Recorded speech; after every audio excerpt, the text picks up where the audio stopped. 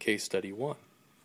Case Study 1 includes a 44-year-old female who is being transferred out of a local facility to a definitive care facility for trauma level services unavailable. The 44-year-old female, ideal body weight of 50 kilograms.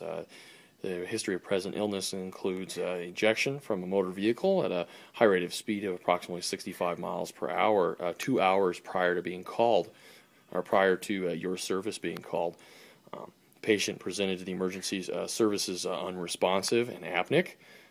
Bag valve mask ventilations occurring. The time a rapid sequence intubation was performed, patient is currently intubated with a 7.5 ET tube, 20 centimeters at the lip.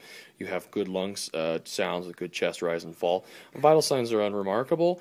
When you go ahead and look at the ventilator, you notice the following: FiO2 of 40%, a PEEP of 5, respiratory rate of 15, tidal volume of 400, peak pressure is 20.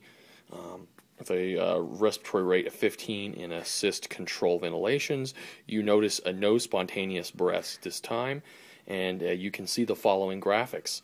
I'll take a minute to discuss the findings of the graphics that you see here and see if you noted any deficiencies or any problems based solely on a graphic analysis.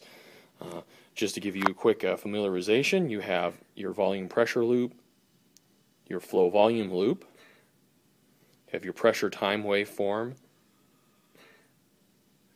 your flow time waveform, and your volume time waveform.